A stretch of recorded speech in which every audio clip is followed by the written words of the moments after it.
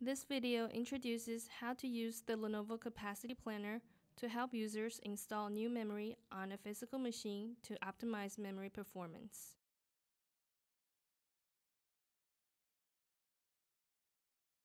Take the SR630 as an example. Enter the memory configuration page through the configuration button. The current server has 6 DIMMs. Then increase 4 more DIMMs.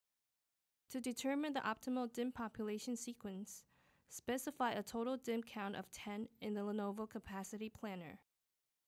The recommended population rule for these 10 DIMMs is displayed on the screen. Users can proceed with memory installation in accordance to the memory locations indicated.